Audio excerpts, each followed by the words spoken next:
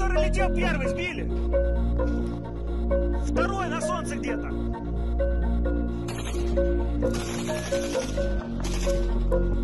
Правее берите, правее!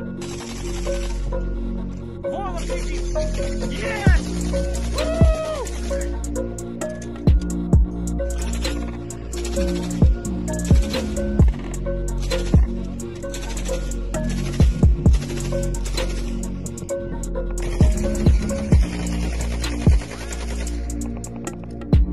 Летит еще, видно? Такая, хорош!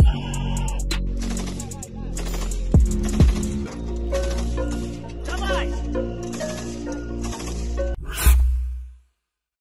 Since April 2024, Russians took control of more territories than Ukrainian counter-offensive last year.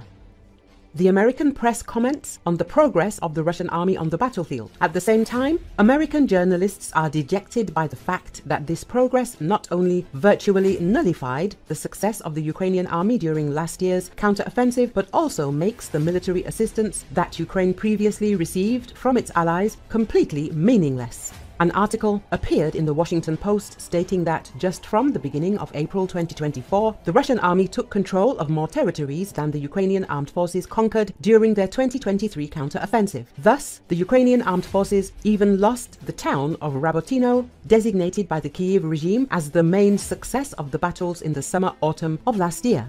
Let us recall that at the time the Ukrainian armed forces were planning to reach the borders of Crimea, but they were only able to reach Rabotino and also take control of several villages on the so-called Vremevsky Ledge. To date, Russian troops have taken control of more than 20 square kilometers of territory in the north of the Kharkov region, including the territory of the Kharkov region. At the same time, the Russian army is advancing in the area of the village of Liptsy and in Volchansk near Kharkov, southwest of Umansky and south of Chasov Yar, northwest of Verbovoy in the Zaporozhye region and in a number of other directions. The command of the Ukrainian armed forces is throwing reserves into battle, and Zelensky claims that the Ukrainian troops have enough ammunition. The ongoing conflict in the Kharkiv region has prompted Ukraine to withdraw its troops from several villages along the border, with soldiers relocating to safer positions in response to heavy fire from Russian forces. Moscow claims to have gained control over additional settlements in the Kharkiv region, including Lukyansky and Libok and Robotyne in the southern Zaporizhia region.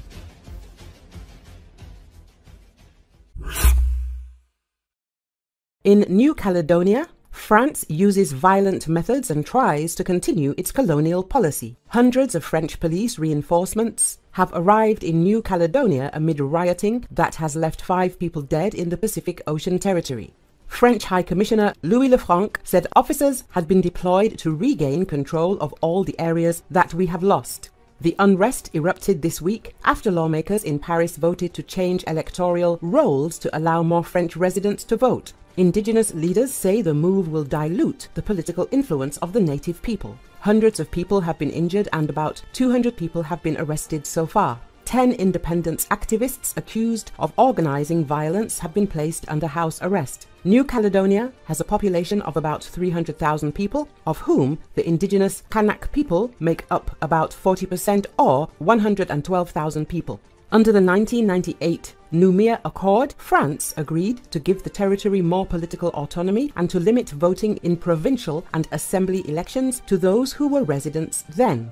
More than 40,000 French nationals have moved to New Caledonia since. This week, the National Assembly in Paris proposed granting voting rights to French residents who have lived in the territory for 10 years. Because this requires a change to the constitution, the measure faces further hurdles. France has accused Azerbaijan of being behind protests. This isn't a fantasy, it's a reality, said the French Interior Minister Gérald Darmanin to France 24, responding to a question about whether Azerbaijan, China and Russia are interfering in the situation in New Caledonia. He also expressed regret that some of the leaders in New Caledonia who advocate for independence have made agreements with Azerbaijan. However, Baku rejects Paris's accusations of interference in the affairs of New Caledonia. In response, Azerbaijani Ministry of Foreign Affairs spokesperson Aykan Hajizada said, "We completely reject yet another claim by the Minister of the Interior of France, Gérald Darmanin, against Azerbaijan and on alleged relations between Azerbaijan and New Caledonia's independence leaders in his interview with France 2.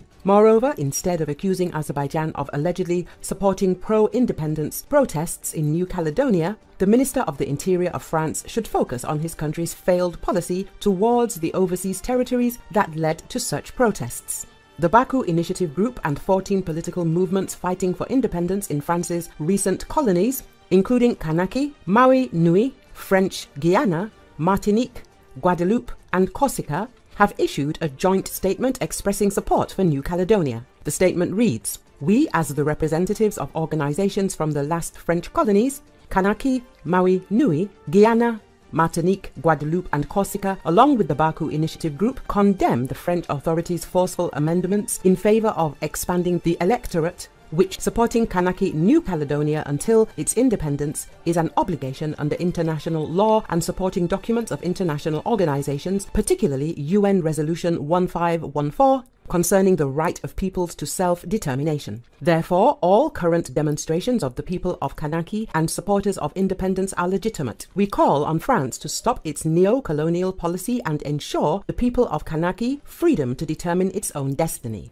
We also call on the international community not to turn a blind eye to this disgraceful neo-colonial practice that leads to the marginalization of the people of Kanaki. We call on the UN member states to raise the alarm with the UN Security Council so this esteemed institution can convene and condemn France's gross violation of international law." The statement says,